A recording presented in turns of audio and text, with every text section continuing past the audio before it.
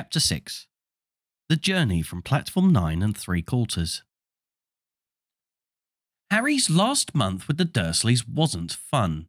True, Dudley was now so scared of Harry he wouldn't stay in the same room, while Aunt Petunia and Uncle Vernon didn't shut Harry in his cupboard, force him to do anything, or shout at him. In fact, they didn't speak to him at all. Half terrified, half furious, they acted as though any chair with Harry in it was empty. Although this was an improvement in many ways, it did become a bit depressing after a while. Harry kept to his room, with his new owl for company. He had decided to call her Hedwig, a name he had found in a history of magic. His school books were very interesting. He lay on his bed reading late into the night, Hedwig swooping in and out of the open window as she pleased. It was lucky that Aunt Petunia didn't come in to hoover anymore, because Hedwig kept bringing back dead mice. Every night before he went to sleep, Harry ticked off another day on a piece of paper he had pinned to the wall, counting down to September the 1st. On the last day of August, he thought he'd better speak to his aunt and uncle about getting to King's Cross Station next day, so he went down to the living room where they were watching a quiz show on television. He cleared his throat to let them know he was there, and Dudley screamed and ran from the room. Uncle Vernon?" Uncle Vernon grunted to show he was listening. I need to be at King's Cross tomorrow to go to Hogwarts." Uncle Vernon grunted again. "Would it be all right if you gave me a lift?" Grunt. Harry supposed that meant yes. "Thank you." He was about to go back upstairs when Uncle Vernon actually spoke. "Funny way to get to a wizard's school, a train. Magic carpets all got punctures, have they?" Harry didn't say anything. "Where is this school, anyway?" "I don't know," said Harry, realising this for the first time. He pulled the ticket Hagrid had given him out of his pocket. "I just take the train from platform 9 and 3/4 at 11 o'clock, he read. His aunt and uncle stared. "Platform what?" 9 and 3/4. "Don't talk rubbish," said Uncle Vernon. "There's no platform 9 and 3/4. "It's on my ticket." "Barking," said Uncle Vernon. "Howling mad, the lot of them. You'll see. Just you wait. All right, we'll take you to King's Cross. We're going up to London tomorrow anyway, or I wouldn't bother." "Why are you going to London?" Harry asked, trying to keep things friendly. "Taking Dudley to the hospital," growled Uncle Vernon. "Got to have that ratty tail removed before he goes to Smeltings." Harry woke at 5 o'clock the next morning and was too excited and nervous to go back to sleep.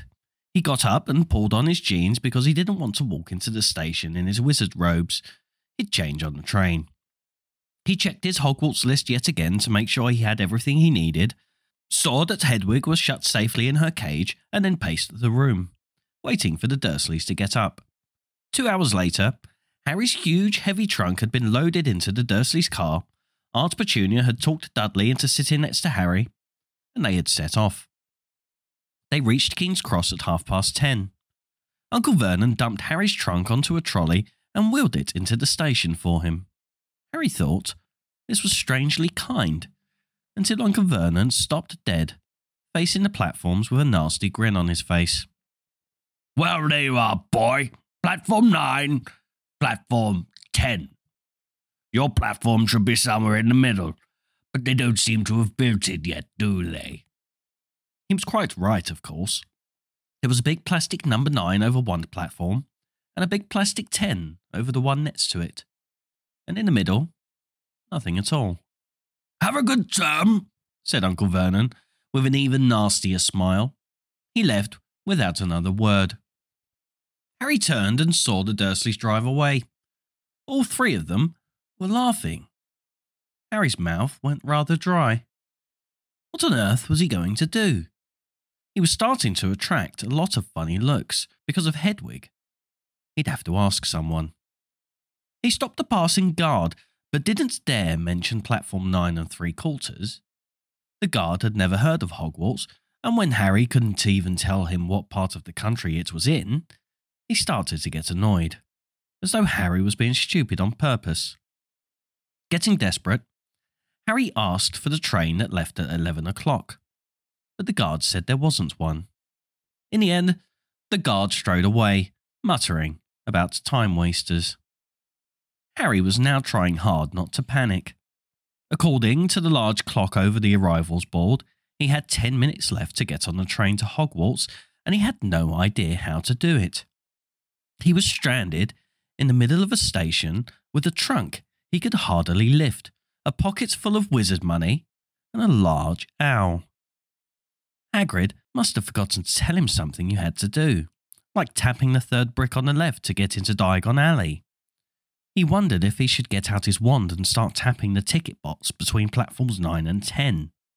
At that moment, a group of people passed by just behind him, and he caught a few words of what they were saying. "Packed with muggles, of course." Harry swung round. The speaker was a plump woman who was talking to 4 boys, all with flaming red hair. Each of them was pushing a trunk like Harry's in front of him, and they had an owl. Heart hammering, Harry pushed his trolley after them. They stopped, and so did he, just near enough to hear what they were saying. "Now, what was the platform number?" said the boy's mother. 9 3/4, piped the small girl, also red-headed, who was holding her hand. "Mum, can't I go?" "You're not old enough, Ginny. Now be quiet. All right, Percy, you go first." What looked like the oldest boy marched towards platforms 9 and 10. Harry watched, careful not to blink in case he missed it. But just as the boy reached a divide between the 2 platforms, a large crowd of tourists came swarming in front of him, and by the time the last rucksack had cleared away, the boy had vanished. "Fred, you next," the plump woman said. "I'm not Fred, I'm George," said the boy. "Honestly, woman, call yourself our mother. Can't you tell I'm George?" "Sorry, George, dear." "Only joking. I am Fred," said the boy, and off he went. His twin called after him to hurry up, and he must have done, because a second later he had gone. But how had he done it? Now the third brother was walking briskly towards the ticket barrier. He was almost there, and then, quite suddenly, he wasn't anywhere. There was nothing else for it. "Excuse me," Harry said to the plump woman. "Hello, dear," she said. "First time at Hogwarts? Ron's new too." She pointed at the last and youngest of her sons. He was tall, thin, and gangling, with freckles, big hands and feet, and a long nose. "Yes," said Harry. The thing is, I don't know how to get onto the platform," she said kindly, and Harry nodded. "Not to worry," she said. "All you have to do is walk straight at the barriers between platforms 9 and 10. Don't stop and don't be scared you'll crash into it. That's very important. Best do it at a bit of a run if you're nervous. Go on, go now before Ron." Okay," said Harry. He pushed his trolley round and stared at the barrier. It looked very solid. He started to walk towards it. People jostled him on their way to platforms 9 and 10. Harry walked more quickly. He was going to smash right into that ticket box, and then he'd be in trouble. Leaning forward on his trolley, he broke into a heavy run. The barrier was coming nearer and nearer. He wouldn't be able to stop. The trolley was out of control. He was a foot away. He closed his eyes, ready for the crash. It didn't come. He kept on running. He opened his eyes. A scarlet steam engine was waiting next to a platform packed with people. A sign overhead said Hogwarts Express, 11 o'clock. Harry looked behind him and saw a wrought iron archway where the ticket box had been, with the words Platform 9 3/4 on it. He had done it. Smoke from the engine drifted over the heads of the chattering crowd, while cats of every colour wound here and there between their legs. Owls hooted to each other in a disgruntled sort of way over the babble and the scraping of heavy trunks.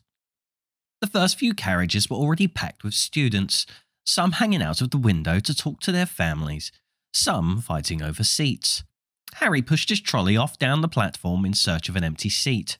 He passed a round-faced boy who was saying, "Gran, I've lost my toad again."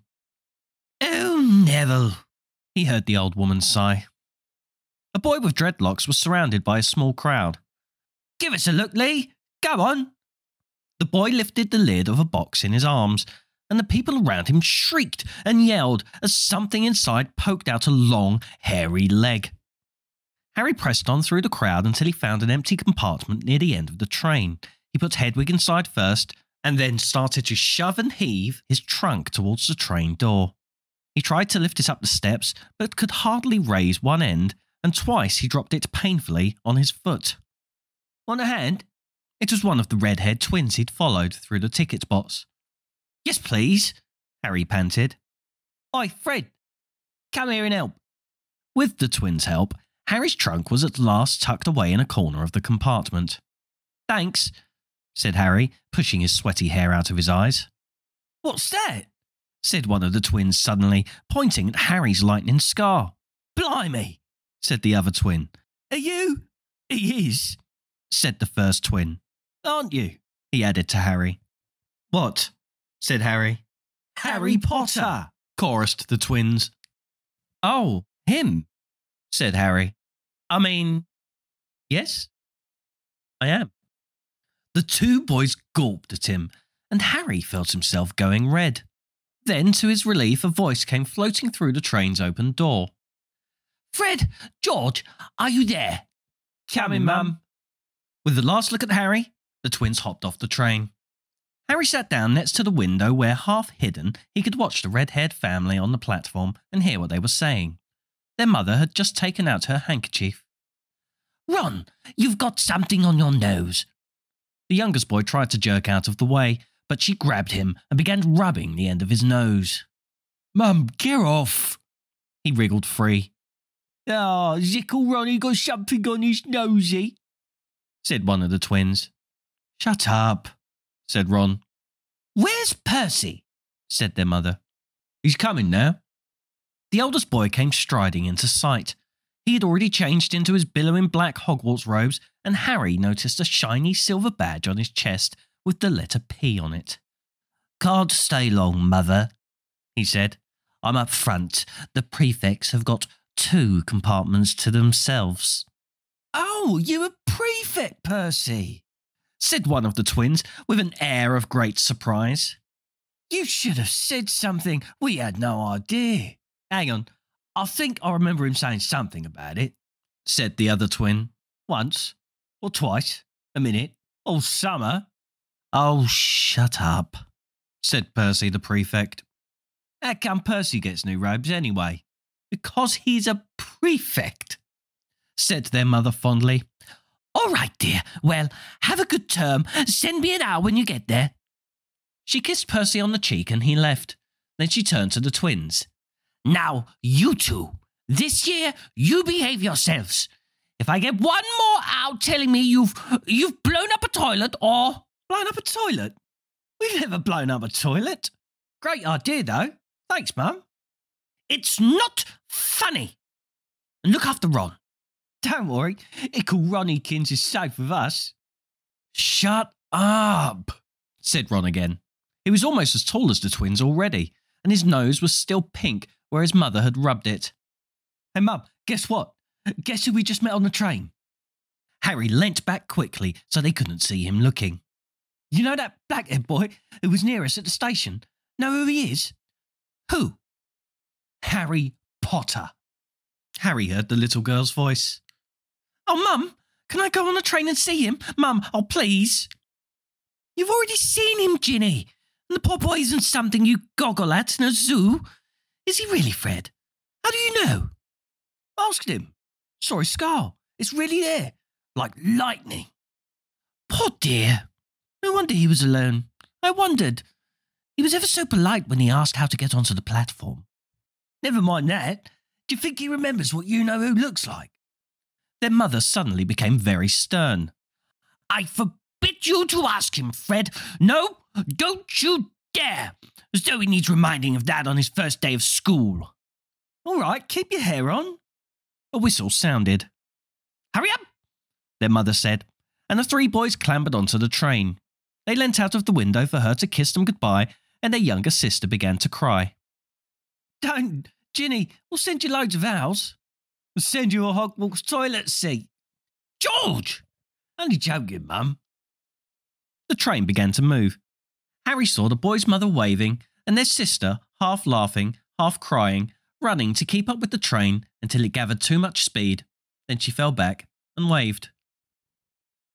Harry watched the girl and her mother disappear as the train rounded the corner. Houses flashed past the window. Harry felt a great leap of excitement. He didn't know what he was going to, but it had to be better than what he was leaving behind. The door of the compartment slid open, and the youngest red-headed boy came in. "Anyone sitting there?" he asked, pointing at the seat opposite Harry. "Everywhere else is full." Harry shook his head and the boy sat down. He glanced at Harry and then looked quickly out the window, pretending he hadn't looked. Harry saw he still had a black mark on his nose. "Hey, Ron." The twins were back. "Listen, we're going down the middle of the train. Lee Jordan's got a giant tarantula down there." "Right," mumbled Ron. "Harry," said the other twin, "did we introduce ourselves? Fred and George Weasley. And this is Ron, our brother. See you later then." "Bye," said Harry and Ron. The twins slid the compartment door shut behind them. "Are you really Harry Potter?" Ron blurted out. Harry nodded.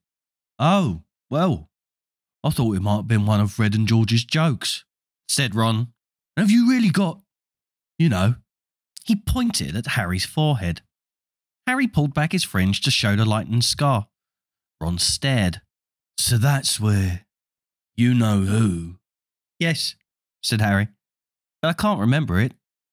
"Nothing," said Ron eagerly. "Well, I remember a lot of green light, but nothing else." "Wow," said Ron. He sat and stared at Harry for a few moments. Then, as though he had suddenly realised what he was doing, he looked quickly out of the window again.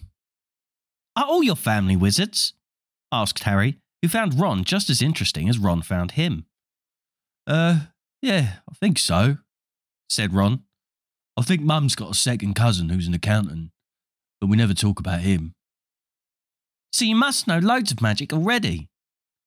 The Weasleys were clearly one of those old wizarding families the Pale Boy and Diagon Alley had talked about. "I heard you went to live with Muggles," said Ron. "What are they like?" "Horrible. Well, not all of them. My aunt and uncle and cousin are, though. Wish I'd had 3 wizard brothers." "5, said Ron. For some reason, he was looking gloomy. "I'm the 6th in our family to go to Hogwarts. You could say I've got a lot to live up to. Bill and Charlie have already left. Bill was head boy, and Charlie was captain of Quidditch. And now Percy's a prefect. Fred and George mess around a lot, but they still get really good marks, and everyone thinks they're really funny. Everyone expects me to do as well as the others. But if I do, it's no big deal because they did it first. You never get anything new either with 5 brothers.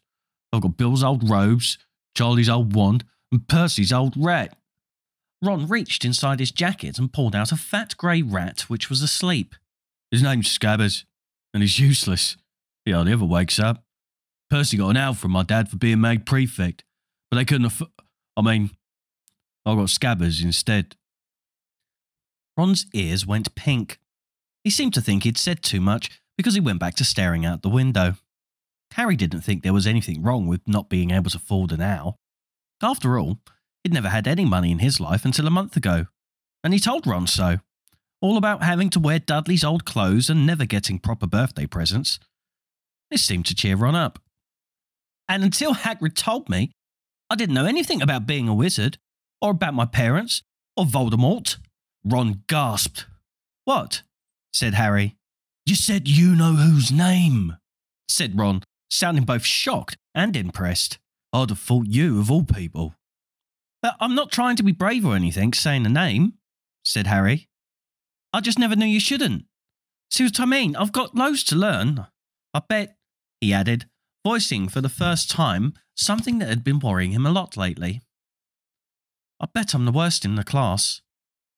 "You won't be. There's loads of people that come from Muggle families, and they learn quick enough." While they were talking, the train had carried them out of London. Now they were speeding past fields full of cows and sheep. They were quiet for a time, watching the fields and lanes flick past. Around 12:30, there was a great clattering outside in the corridor, and a smiling, dimpled woman slid back their door and said, "Anything off the trolley, dears?" Harry, who hadn't had any breakfast, leapt to his feet. But Ron's ears went pink again, and he muttered that he'd brought sandwiches. Harry went out into the corridor.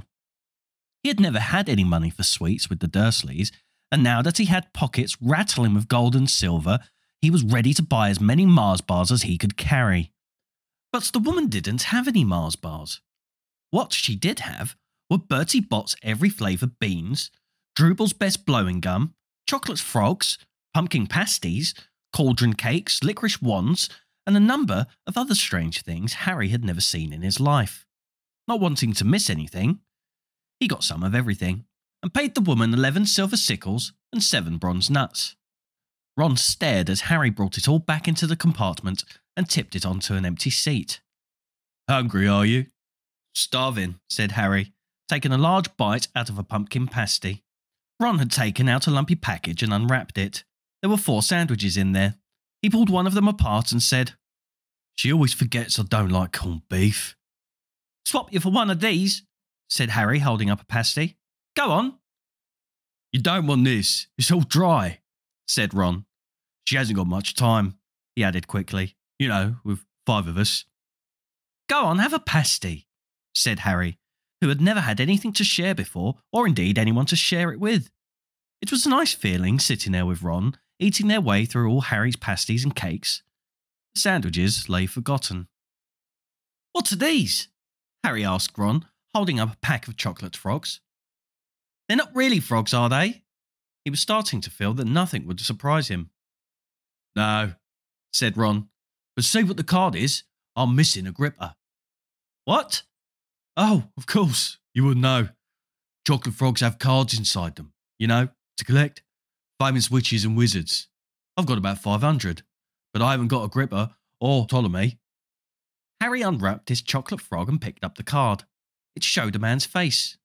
He wore half-moon glasses, had a long crooked nose and flowing silver hair, beard and a moustache. Underneath the picture was the name Albus Dumbledore. "So this is Dumbledore," said Harry. "Don't tell me you'd never heard of Dumbledore," said Ron. "Can I have a frog? I might get a gripper." "Thanks." Harry turned over his card and read, "Albus Dumbledore, currently headmaster of Hogwarts, considered by many the greatest wizard of modern times. Professor Dumbledore is particularly famous for his defeat of the dark wizard Grindelwald in 1945, for the discovery of the 12 uses of dragon's blood, and his work on alchemy with his partner Nicholas Flamel. Professor Dumbledore enjoys chamber music and 10-pin bowling." Harry turned the card back over and saw, to his astonishment, that Dumbledore's face had disappeared. "He's gone!" "Well, you can't expect him to hang around all day," said Ron. "He'll be back. No, I've got Morgana again. I've got about 6 of her. You want it? You can start collecting." Ron's eyes strayed to the pile of chocolate frogs waiting to be unwrapped. "Help yourself," said Harry. "But in, you know, the Muggle world, people just stay put in photos." "Do they? What, they don't move at all?" Ron sounded amazed. "Weird." Harry stared as Dumbledore sidled back into the picture on his card and gave him a small smile. Ron was more interested in eating the frogs than looking at famous witches and wizards cards, but Harry couldn't keep his eyes off them. Soon, he had not only Dumbledore and Morgana, but Hengist of Woodcroft, Alberic Grunion, Circe, Paracelsus, and Merlin. He finally tore his eyes away from the Druidess Cleodna, who was scratching her nose, to open a bag of Bertie Bott's every flavour beans. "You want to be careful with those," Ron warned Harry. "When they say every flavour, they mean every flavour. You know, you get all the ordinary ones like chocolate and peppermint and marmalade, but then you can get spinach and liver and tripe. George reckons he had a bogey-flavoured one once." Ron picked up a green bean, looked at it carefully, and bit into the corner. "Ah, see?" Sprats. They had a good time eating the ever-flavour beans. Harry got toast, coconut, baked beans, strawberry, curry, grass, coffee, sardine, and he was even brave enough to nibble the end off a funny grey one that Ron wouldn't touch, which turned out to be Pepper. The countryside now flying past the window was becoming wilder. The neat fields had gone. Now there were woods, twisting rivers and dark green hills. There was a knock on the door of their compartment, and the round-faced boy Harry had passed on platform 9 3/4 came in. He looked tearful. "Sorry," he said, "but have you seen a toad at all?" When they shook their heads, he wailed, "I've lost him. He keeps getting away from me." "He'll turn up," said Harry. "Yes," said the boy miserably. "Well, if you see him." He left. Don't know why he's so bothered, said Ron. If I'd brought a toad, I'd lose it as quick as I could. Mind you, I brought Scabbers, so I can't talk. The rat was still snoozing on Ron's lap. He might have died, and you wouldn't know the difference, said Ron in disgust. I tried to turn him yellow yesterday to make it more interesting, but the spell didn't work. I'll show you, look. He rummaged around in his trunk and pulled out a very battered-looking wand. It was chipped in places, and something white was glinting at the end. Unicorn head's nearly poking out. Anyway, he had just raised the wand when the compartment door slid open again. The toadless boy was back, but this time he had a girl with him. She was already wearing her new Hogwarts robes. "Has anyone seen a toad? Neville's lost one," she said. She had a bossy sort of voice, lots of bushy brown hair and rather large front teeth. "We've already told him we haven't seen it," said Ron, but the girl wasn't listening. She was looking at the wand in his hand. "Oh, are you doing magic? Let's see it, then." She sat down. Ron looked taken aback. All right." He cleared his throat. "Sunshine, daisies, buttermellow, turn this stupid fat rat yellow." He waved his wand, but nothing happened. Scabbers stayed grey and fast asleep. "Are you sure that's a real spell?" said the girl. "Well, it's not very good, is it? I've tried a few simple spells just for practice, and it's all worked for me. Nobody in my family's magic at all. It was ever such a surprise when I got my letter, but I was ever so pleased. Of course, I mean, it's the very best school of witchcraft there is, I've heard. I've learned all our set books off by heart, of course. I just hope it will be enough. I'm Hermione Granger, by the way. Who are you?" She said all this very fast. Harry looked at Ron and was relieved to see by his stunned face that he hadn't learned all the set books off by heart either. "I'm Ron Weasley," Ron muttered. "Harry Potter," said Harry. "Are you really?" said Hermione. "I know all about you, of course. I've got a few extra books for background reading. And you're in modern magical history and the rise and fall of the dark arts and great wizarding events of the 20th century." "Am I?" said Harry, feeling dazed. "Goodness, didn't you know? I'd have found out everything I could if it was me," said Hermione. "Do either of you know what house you'll be in? I've been asking around, and I hope I'm in Gryffindor. It sounds by far the best. I hear Dumbledore himself was one. But I suppose Ravenclaw wouldn't be too bad. Anyway, we'd better go and look for Neville's toad. You two had better change, you know. I expect we'll be there soon." And she left, taking the toadless boy with her. "Whatever house I'm in, I hope she's not in it," said Ron. He threw his wand back into his trunk. "Stupid spell. George gave it to me. Bet he knew it was a dud." "What house are your brothers in?" asked Harry. "Gryffindor," said Ron. Gloom seemed to be settling on him again. "Mum and Dad were in it too. I don't know what they'll say if I'm not. I don't suppose Ravenclaw would be too bad, but imagine if they put me in Slytherin." "And that's the house you know who was in?" "Yeah," said Ron. He flopped back into his seat looking depressed. "You know, I think the end of Scabbers' whiskers are a bit lighter," said Harry, trying to take Ron's mind off houses. "What do your oldest brothers do now that they've left anyway?" Harry was wondering what a wizard did once he'd finished school. "Charlie's in Romania studying dragons, and Bill's in Africa doing something for Gringotts," said Ron. "Did you hear about Gringotts? It's been all over the Daily Prophet, but I don't suppose you get that with the Muggles. Someone tried to rob a high-security vault." Harry stared. "Really? What happened to them?" "Nothing. That's why it's such big news. They haven't been caught. My dad said it must have been a powerful dark wizard to get round Gringotts, but they don't think they took anything. That's what's odd, because everyone gets scared when something like this happens in case you know who's behind it." Harry turned this news over in his mind. He was starting to get a prickle of fear every time you know who was mentioned. He supposed this was all part of entering the magical world, but it had been a lot more comfortable saying Voldemort without worrying. "What's your Quidditch team?" Ron asked. I don't know any," Harry confessed. "What?" Ron looked dumbfounded. "Oh, you wait. It's the best game in the world."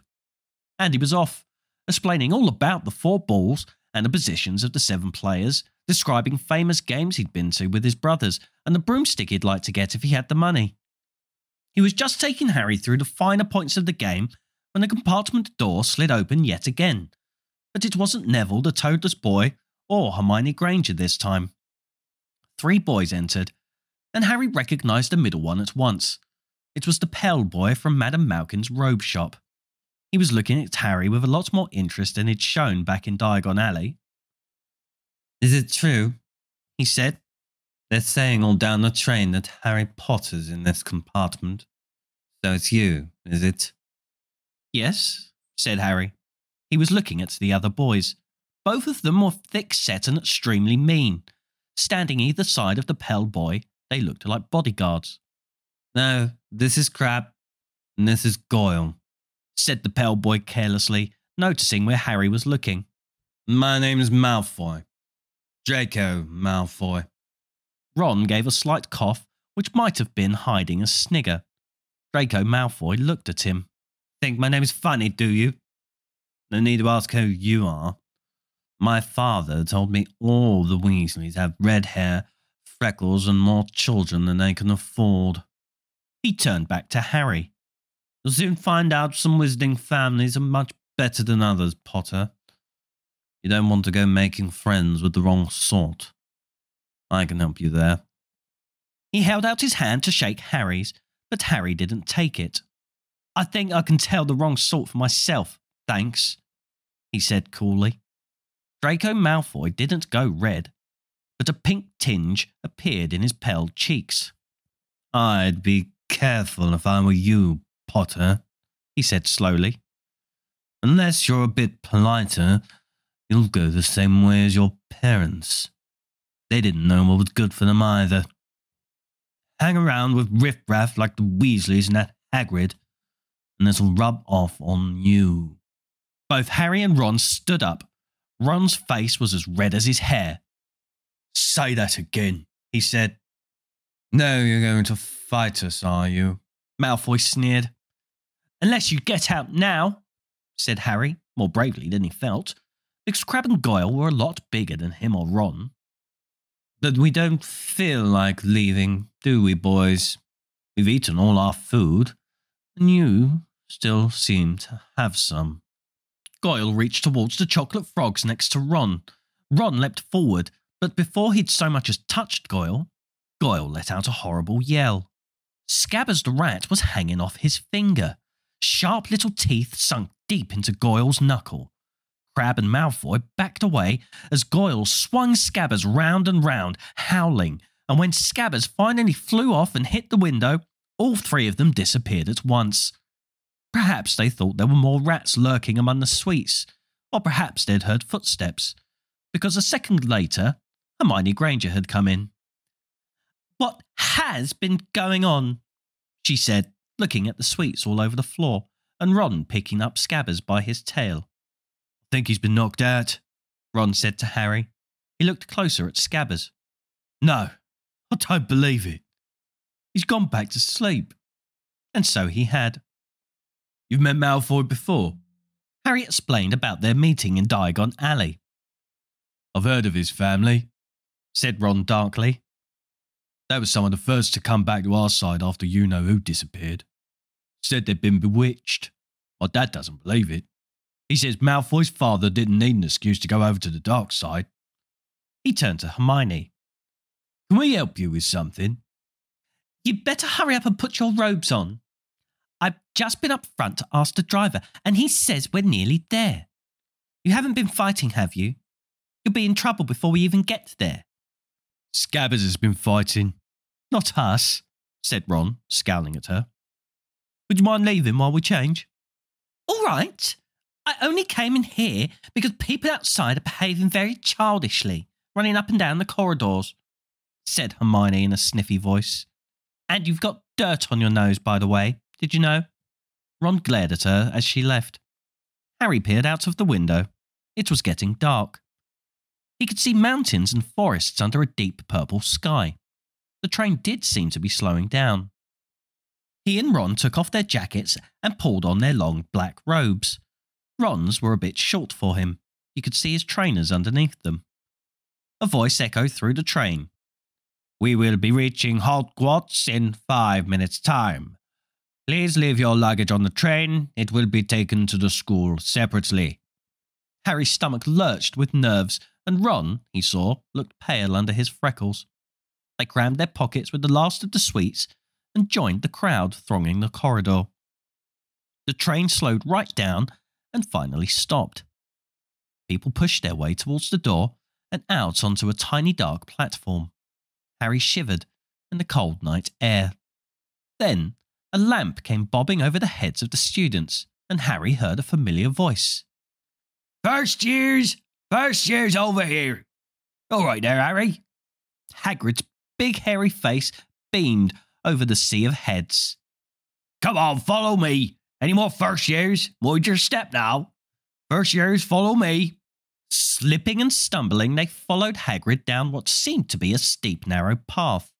It was so dark either side of them that Harry thought there must be thick trees there. Nobody spoke much. Neville, the boy who kept losing his toad, sniffed once or twice.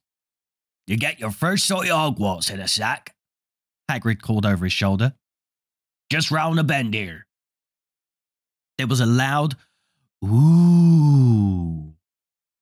The narrow path had opened suddenly onto the edge of a great black lake.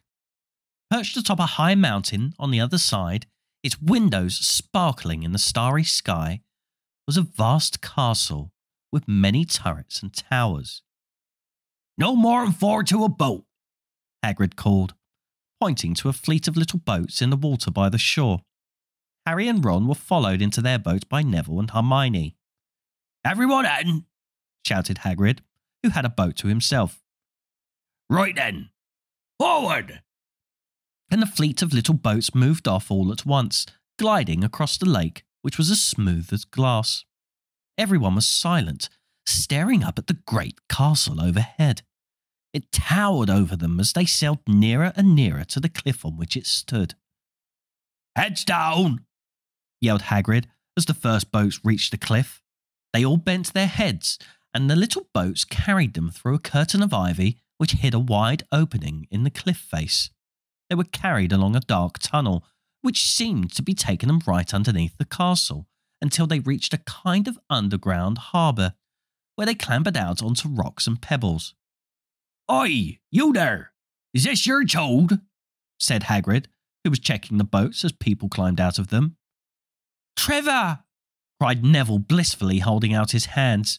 Then they clambered up a passageway in the rock after Hagrid's lamp, coming out at last onto smooth, damp grass right in the shadow of the castle. They walked up a flight of stone steps and crowded around the huge oak front door. Everyone here, you there, still got your toad? Hagrid raised a gigantic fist and knocked 3 times on the castle door.